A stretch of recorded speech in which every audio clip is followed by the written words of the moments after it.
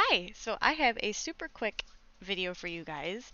I recently bought this game. It was on sale on Steam, so I figured I would give it a try because I've been looking at it for a couple months now. But when I bought it and I went to go play it, it didn't launch. It just sat on this screen no matter what I did.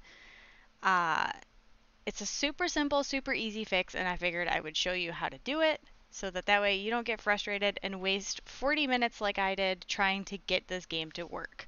So what you need to do is you need to go down to your File Explorer, go to the drive you have your stuff installed on, go to Steam Library, Steam Apps, Common, Project Zomboid, find the application, right click on it, hit Properties, Compatibility, run as an administrator, apply, and okay. That is all I did to get this to work, to be able to play this game.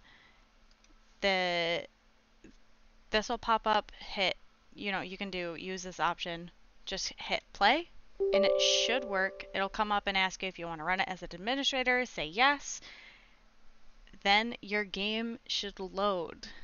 So, if this doesn't work, I will link a video below that I watched that has a whole list of things to try to be able to play the game if this doesn't work for you.